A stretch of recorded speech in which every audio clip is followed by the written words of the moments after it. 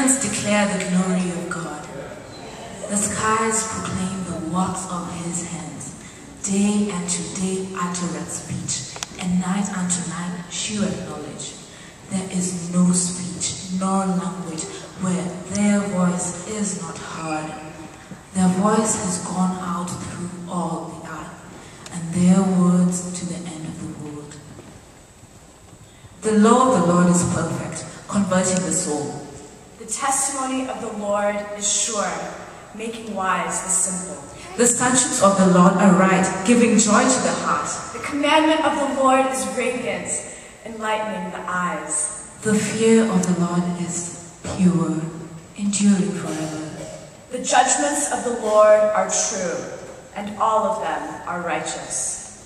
More to be desired are they than gold, yea, than much fine gold.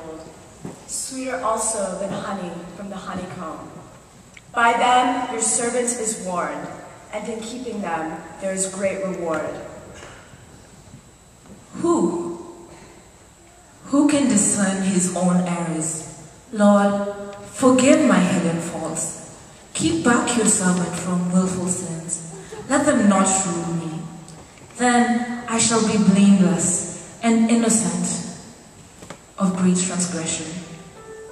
Let the words of my mouth and the meditations of my heart be acceptable in thy sight, O Lord, my strength and my Redeemer.